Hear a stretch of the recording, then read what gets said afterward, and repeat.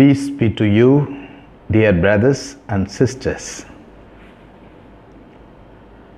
Today's Gospel exhorts us to embrace the child's humility and child's simplicity. The first part of the Gospel speaks of the Christian leadership has its greatness in imitating the child's simplicity and humility. How child practices the humility and simplicity? It always depends upon the parents for everything. So, a church leader or a Christian who is given the responsibility of leading the people or community must have the child's simplicity of always depending upon God's mercy for everything. As a child depends upon for every things that the child needs from their parents, same way a Christian must depend upon completely for his livelihood from his God. Sometimes because of the self not checking oneself or not having any self-regulatory mechanism, the leadership ends in arrogance. When leadership ends in arrogance, the church community and the small community of the Christian faithful suffers much. So Jesus exhorts us and invites us today to embrace the child's humility. Again, he continues, one should not underestimate if one possesses the child's humility. It's because they are angels. They serve at the court of his Father. So, the angels of him are more powerful when their subjects, when their persons possess the child's humility. And again, the second part of the Gospel speaks. The sheep is in search of the one that is lost. He leaves out the 99 and goes after that is wandering on the mountainous side.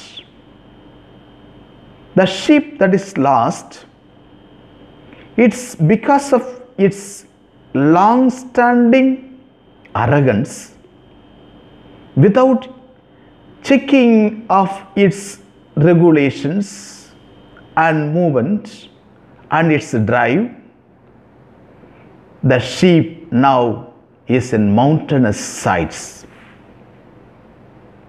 So the shepherd, out of mercy and love of each sheep that he has, goes after the one which is lost, because he is much afraid that this sheep which is lost may sometimes get attacked by the wild animals, and the sheep may not know when it moves on the mountainous side, it may encounter so much of dangerous animals, but the shepherd knows it.